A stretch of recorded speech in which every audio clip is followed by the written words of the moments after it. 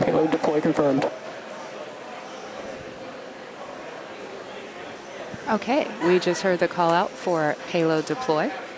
Now, as the satellites begin to separate over time, they're going to open up their solar array, and over the next, oh, there they go.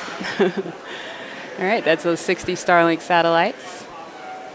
Look at that cool glow around them. Wow. Now, shortly after, as I was saying, after just coming up in the next, few hours or so, we're going to see the solar arrays deploy.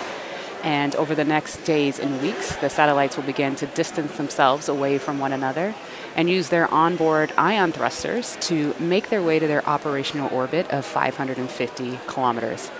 Sorry, that image just is always so beautiful and catches me each time.